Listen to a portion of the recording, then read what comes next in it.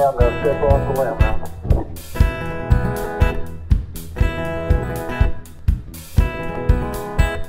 That's one small step for man, one giant leap for mankind. Shine on the hollow moon, up in the sky. Soul towers catching our souls for retread when we die. He told me from a website that a sleeper spoke to him, an undercover informant he'll trust through thick and thin. Once he was a pilot with a pedigree of toil, and now he's on the internet, his head covered with foil. Black Ops unmarked, airplanes spreading vapor trails of fear. Crop circles made by Bigfoot will be beamed in your ear.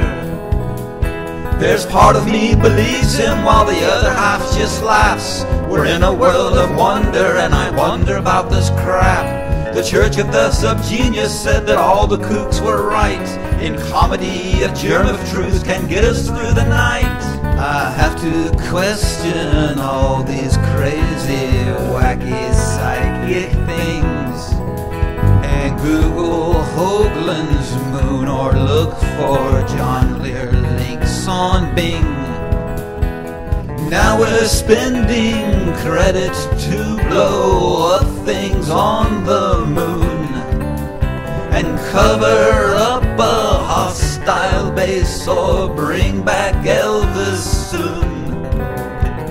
Rampant paranoia is the trademark of the scared, but often these are learned men with info they can share. I find it entertaining, educational and fun.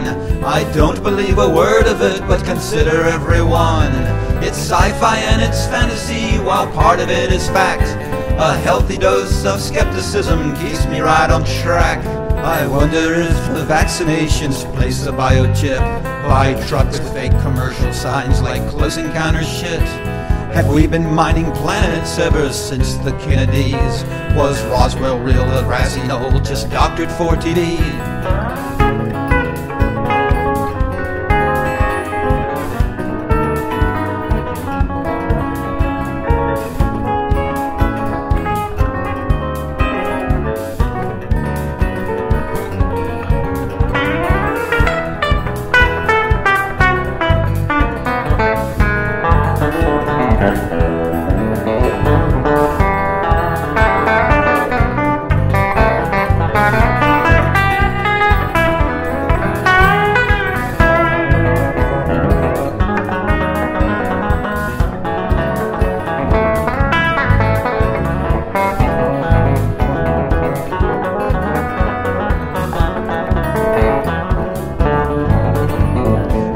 Sitting here at home, a hat made out of tin. That's really just a metaphor to question with a grin. Life's likely like the Matrix, we're just sheep inside a pen. With bloodlines from some higher plane, we're probably all spacemen.